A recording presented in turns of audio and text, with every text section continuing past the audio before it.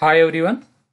In this video, we discuss variables in Java. Before starts today's session, let us try to recall what have we discussed in our last session.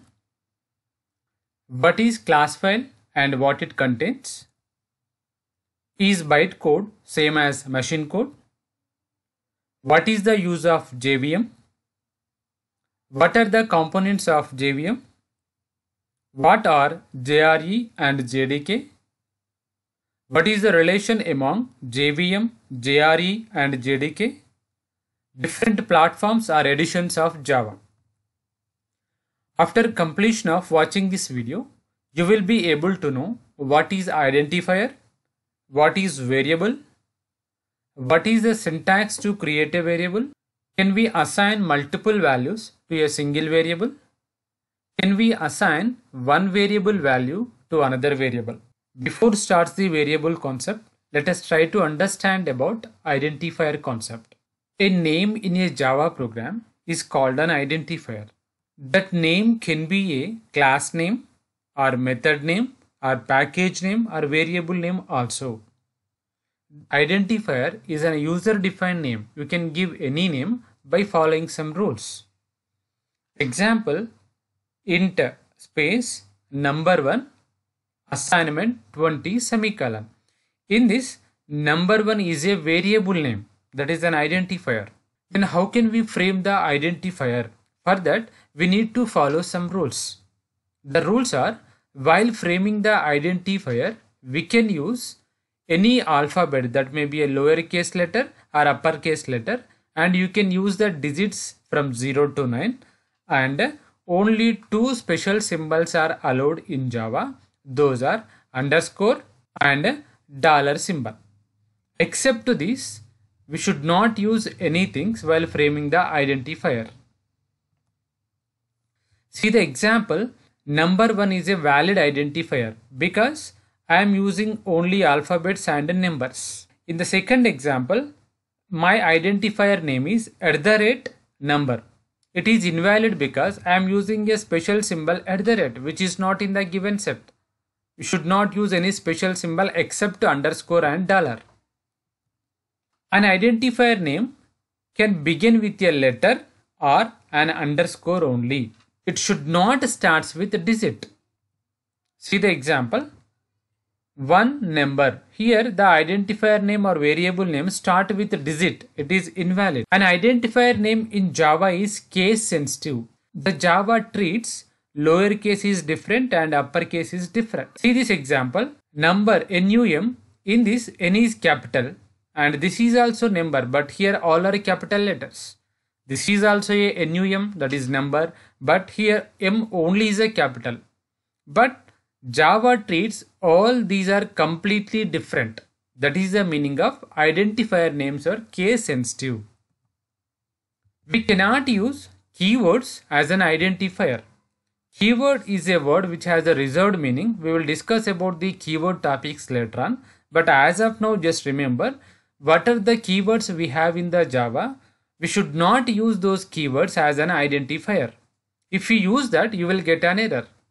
See the example, if assignment 10, if is my identifier, my variable name, but it is invalid because if is a keyword. See one more example, for assignment 94. Here for is also a keyword. Then what is variable? We use memory to store the data. In any programming language, if you want to store the data, we use the concept of variables. The major purpose of the variable is to store the data. Memory is a collection of the different cells and every cell has a unique address. Instead of remembering that unique address or complex address where we have stored our information or data, we can give a name to that address. In other words, variable is the name of the memory cell which is used to store a value of any type. Then how to create and assign the value to a variable? Syntax, first we need to write the data type. We will discuss about the data type concept in the coming sessions. As of now, just remember the syntax.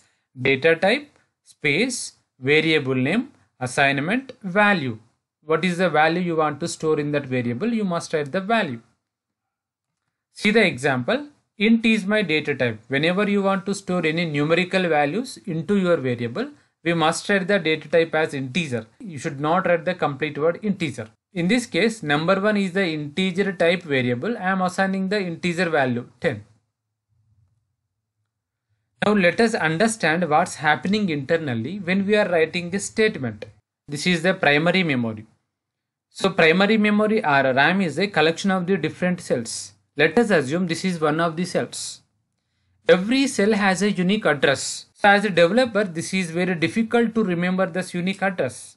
For that unique address, we are giving a name for the easy identification, that is nothing but variable name.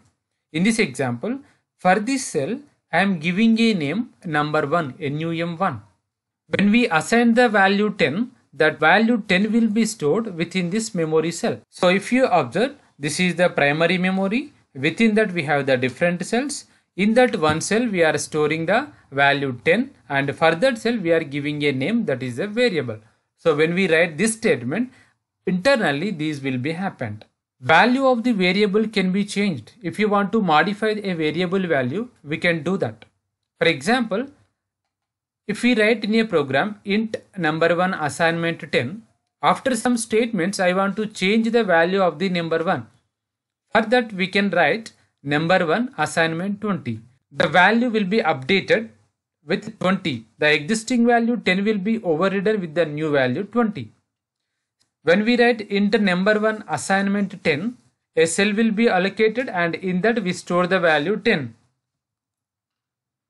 After some statements, when we write number 1 assignment 20, within the same cell, within the number 1 cell, the value updated with 20, the existing value 10 will be deleted. We can assign single value to the multiple variables in the single line. We can do that by using the single statement like data type space variable names x assignment, y assignment, z assignment 30. Now the value 30 will be stored in all three variables. So as we discussed, we can change the value of the variable. But if you want to prevent the changes, if you want to make a variable value is read only, we can do that also by using the keyword final. See the example, final data type int variable name x assignment 30. If you write this, even though you are trying to change the value of the variable x, it will raise an error because we are using the keyword final. That means the value of the x is final, fixed. So we are not allowed to change the value. Then we can assign one variable value to the another variable also. See the example, integer number 1 assignment 20 number 2. Here I am assigning the value to the number 1, but number 2 is only declared. We are not assigning any value for that. So when we write this statement, a cell will be created. For that we are giving the name number 1 and the value stored is 20. And a empty cell is created for this number 2. There is no value in the number 2 at this point. Number 2 assignment number 1. So what is the value we had will be assigned to the number 2. What is the value we have in the number 1? 20. The same thing will be copied into number 2. So now in the number 1 and number 2, the value available is 20.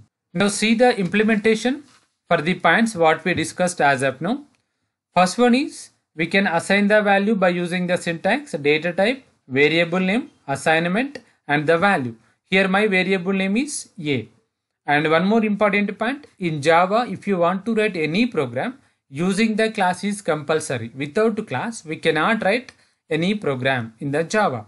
So first is class name, and within the class I am writing the main method, that is public static void main string args. Already we discussed the complete structure, what is static, what is main, why we need to write the main, what is string. If you didn't watch that, please watch that and continue this, then only it will be more clear to you. Then in this example I am declaring a variable and assigning the value to that variable A. Now I want to print that value by using system.out.println.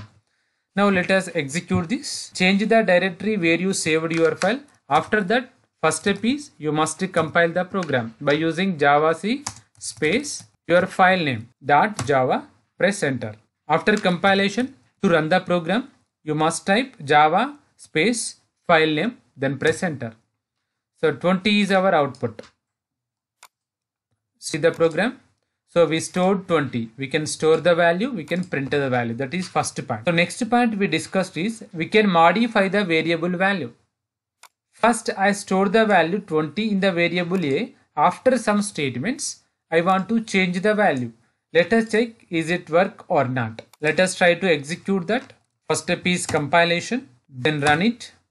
Now you can observe 20, 50. We assign the value 20 and we print that. That is the 20. And after that we modified the value of A, and that is the reason we are getting 50 also. Next point, we can assign one variable value to the another variable also. For that, see this example.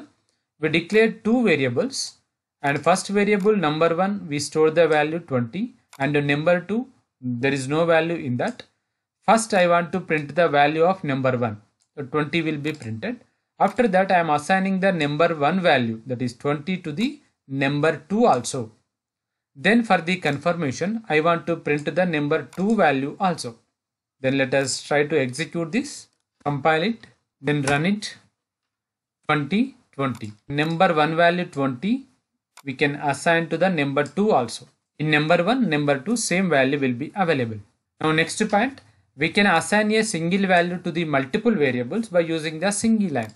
Here we declared 3 variables. I want to assign 10 to the multiple variables x, y, z. After that, for the confirmation, I want to print the values of x, y, z. Let us try to execute this. Let us compile first, then run it. Now you can observe the output is 10, 10, 10. So x value, y value, z value. Now see this example. We discussed we can use the symbol dollar also in the identifier name. In this example, my variable name is symbol dollar. I am assigning the value and then I want to print that value. Let us check. Compile it first, then execute. See now the value is 10. We are getting the value 10 whenever we are using the symbol dollar. So we can use dollar symbol also. Check your knowledge. What have you learnt from this video? What is an identifier? What is variable? What is the syntax to create a variable? Can we assign multiple values to a single variable? Can we assign one variable value to the another variable?